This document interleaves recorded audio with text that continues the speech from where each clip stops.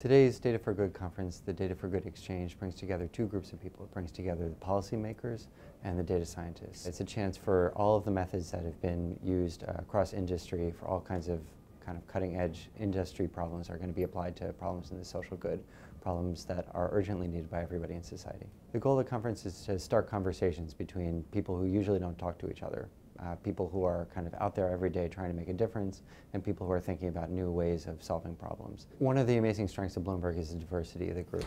We have very technical people, and we have very literary people, people who are reporters and people who are technologists and programmers.